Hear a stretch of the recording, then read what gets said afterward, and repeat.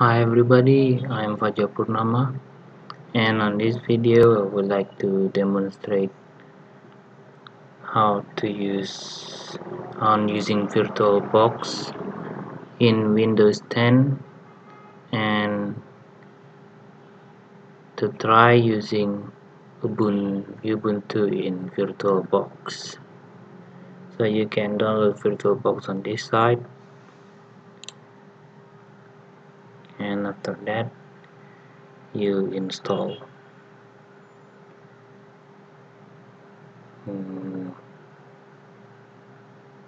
Downloads. If version 5.1 doesn't work for you, then you can try version 4.3. Well, some of VirtualBox might not work on Windows.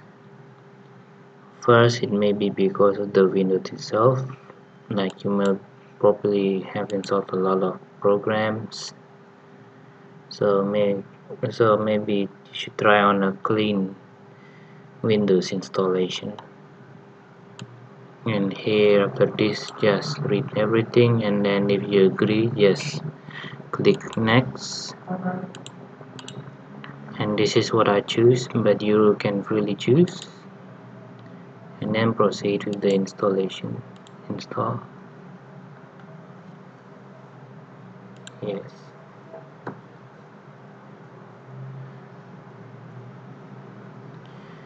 And by the way, VirtualBox is one of what you call virtualization. If you don't want to install multiple OS on your PC, dividing hard disk. By the way, this VirtualBox will ask you to install some drivers firsthand, but I already got the drivers installed. So for me, just click yes on everything. Now after this finish, just start Oracle VM, and then after installation.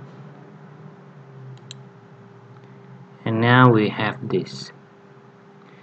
Normally, VirtualBox give you a message to restart, but if it doesn't give you a message like this, anyway, just restart your PC. So let me restart.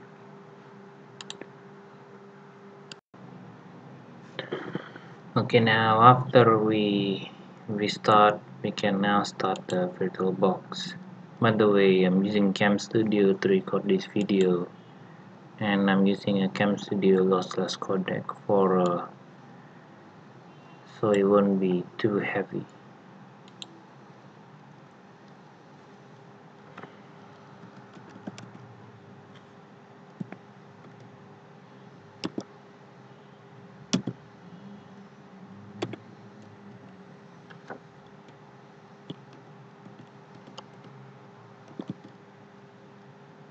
Hey, where is it?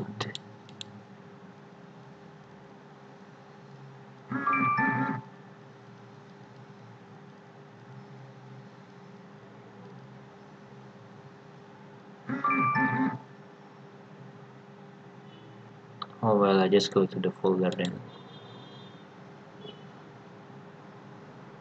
It'll be in C, program files, Oracle, VirtualBox, and here it is, VirtualBox.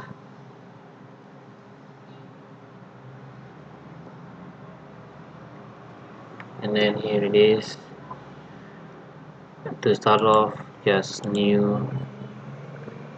And now I want Ubuntu 16.10. It's a Linux and Ubuntu 64. Okay, next.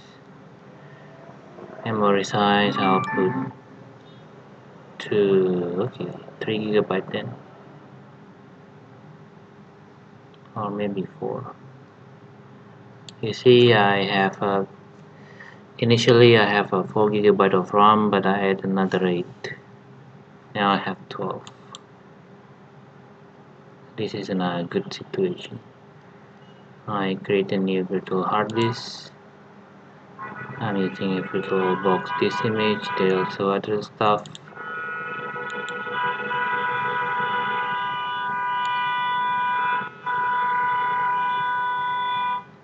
And normally I choose 20 gigabyte.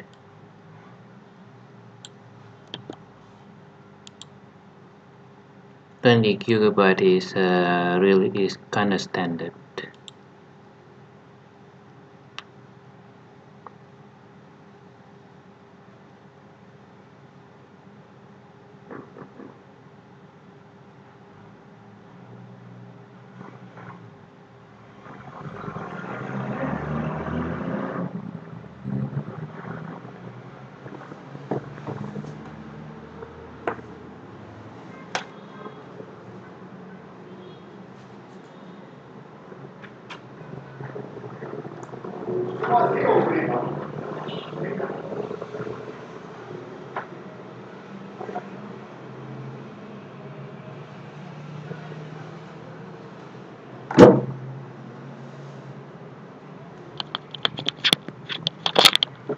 Okay, I'm stuck in 99%.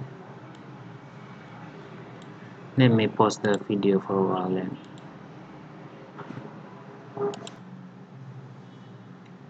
Okay, now we got the recording. If you know, we will looks like it creates like the folder for the virtual image is in the C user my username and call VirtualBox, and the VirtualBox image is the VDI. This is a good thing that dynamically located, so it doesn't take much at first. And after that, you need to set the virtual machine. Okay, take a look of, and if it's okay for you, then just skip. For the memory, this much, okay. Processor, okay. Acceleration, maybe I'll add more to 128 megabyte for the video memory. I'll enable 3D acceleration, but this is all up to you. You can leave it default as you want. What you need is this one. Here you have your virtual drive, and here is your virtual CD-ROM. I would insert the Ubuntu this image. I put in downloads and this one, so it will boot on this.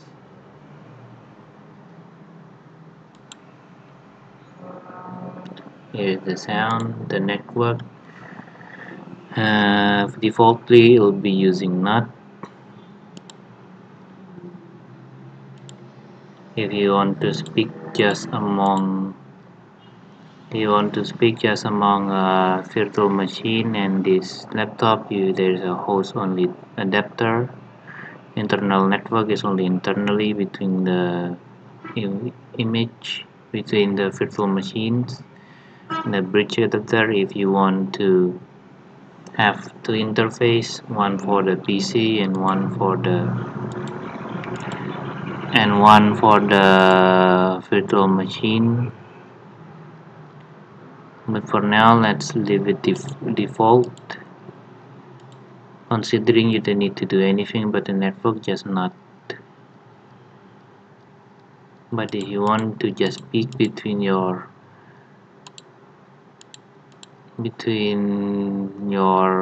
network and the virtual machine, use a host only better. For me, I don't need it now.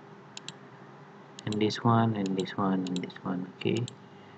By the way, there is in file, there is a preference where you can see other settings as well. The input, this is the shortcut, and the virtual machine and whatever. There is an update, we'll check for update or not. The language, and there is a display, and the network. And if you're using a host only adapter, here it is. You can check that the adapter IP is this one. There's a DHCP server, but I won't be using that for now to make it simple. So after everything is done, just start the virtual machine.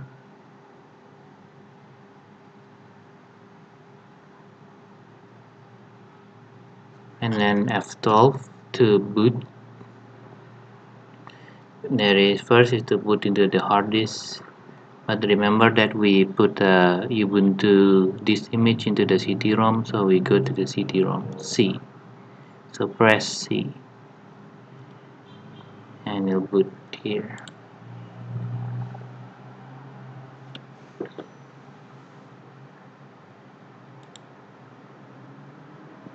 And here on the right bottom there are some stuff that you can set.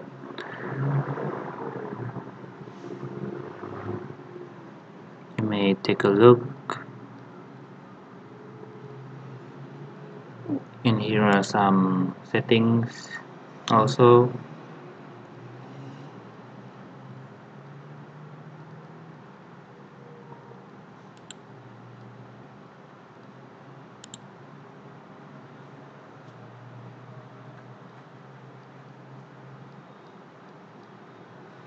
Okay, we are in Ubuntu. Install Ubuntu.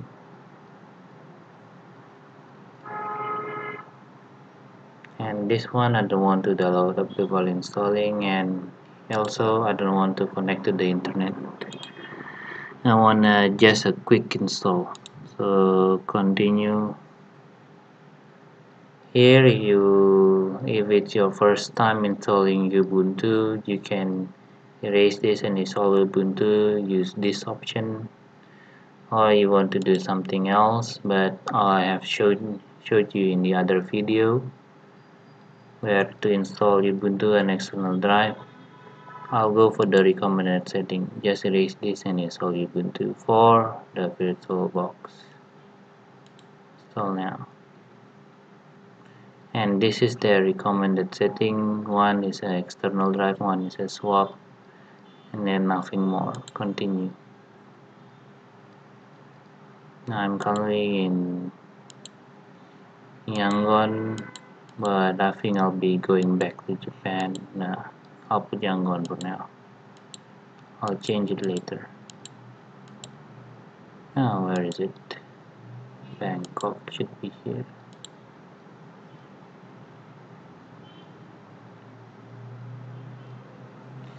And I'm going to use English US. Continue. Let's see, and it'll be my name is jar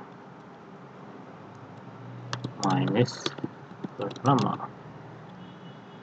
Okay. The formula is Purnama VirtualBox. Okay. This is good for me. Pick a username. My username is I'll use this.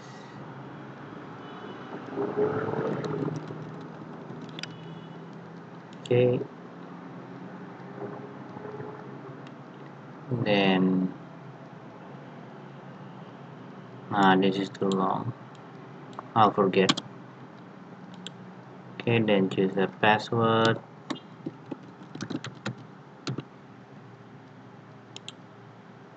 Your password and continue.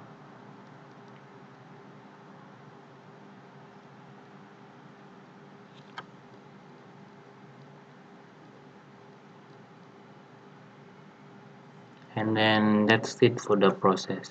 All you need to do is just wait, and you can see all the details here.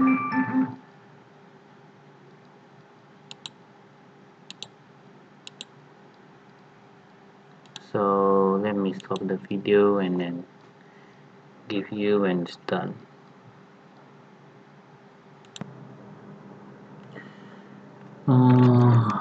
Okay, installation is complete. Now just install the virtual machine.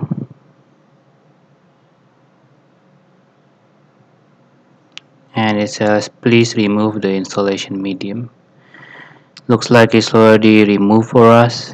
The CD filteral CD is empty, and so just press enter. And now we don't need to F12, just let it run on the virtual disk, and the Ubuntu will start.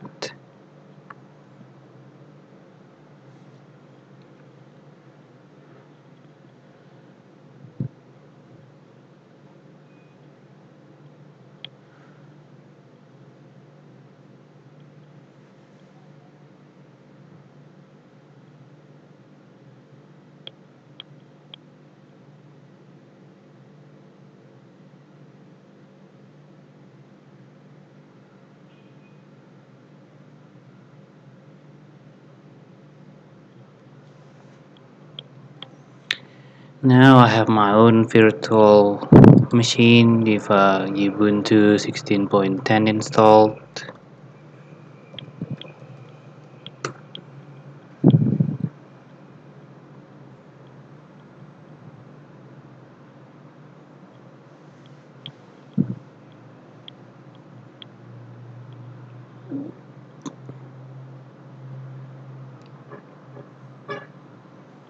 Maybe for the first time it'll take a while.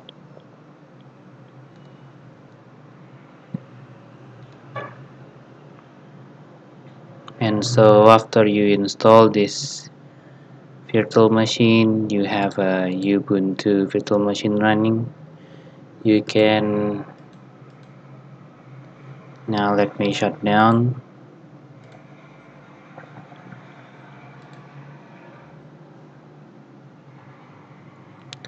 Now you can export this virtual machine using the export appliance. Next, and choose anything you like, and then just next, and it'll be exported into a .ova file. Or for me, just copying the just